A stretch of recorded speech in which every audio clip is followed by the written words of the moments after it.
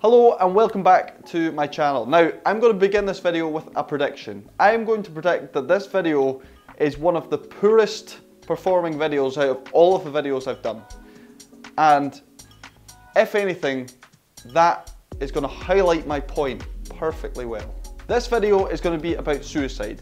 And for that reason, I fully expect it not to perform as well as videos on other topics. We as a society do not like to talk about suicide. We try and brush it under the carpet, pretend it's not there. It's difficult and hard to talk about, so yeah, let's not have that conversation. As I'm sure you know, suicide rates in the UK are incredibly high. And I do think that part of the reason for that is that we don't talk about suicide. It's not normalised.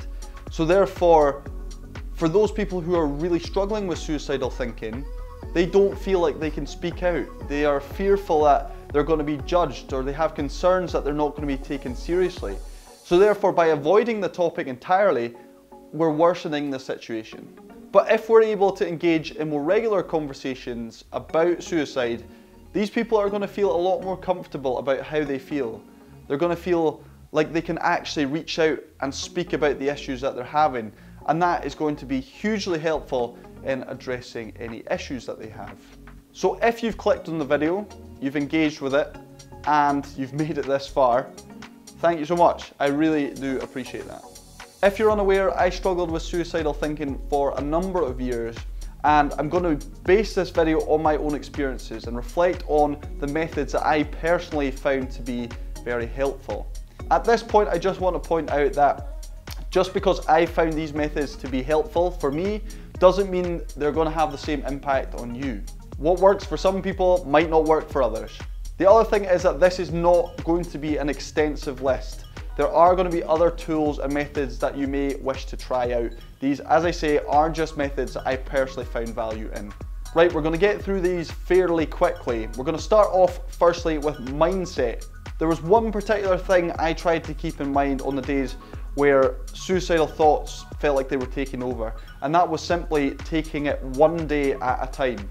Often I would ruminate too much on the past, or I would get anxious about the future, and these things would contribute to feelings of overwhelm and thoughts of suicide. In these instances, just focusing on the day itself, the day at hand, and doing all I possibly could to get to the end of the day was hugely valuable.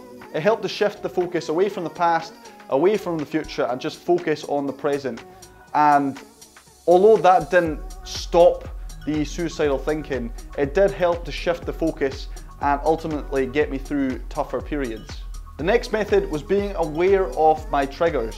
Sometimes suicidal thoughts and darker periods would be triggered by certain circumstances or certain events, and taking some time to reflect on these difficult periods allowed me to recognize actually there's a pattern here.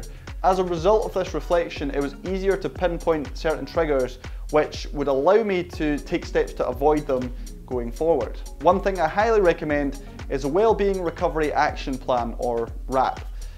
This is a really useful tool that can help you highlight certain triggers in your life and build out a plan to help you deal with them next time they surface. The next method was people, being around other people and avoiding isolation. When I say this, I don't necessarily mean having an intense social interaction, like going for coffee with a friend or going to that party.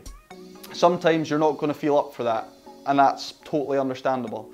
I personally found benefit in being around other people generally, not even people that I knew. So for example, sometimes I would just go down to the cafe and sit there, or I would go for a walk around the meadows where I would see a lot of people, and that in itself would have a positive impact on how I was feeling.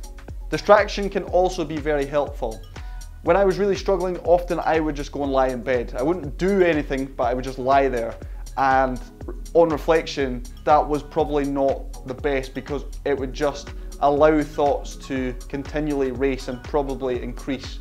But by engaging in other activities, I could occupy my mind and distract myself from those suicidal thoughts. So some activities I like to do include listening to music, playing my guitar, doing some exercise, going out somewhere, playing video games, and even art. And I say even because I cannot draw for shit. As a personal trainer and someone who loves fitness, of course I was going to include exercise. I'm not going to spend much time on this at all because I'm sure you've heard me go on about the benefits of exercise on your mental health many times before. But yes, exercise can lead to the release of feel-good hormones known as endorphins, which have a positive impact on our mental well-being.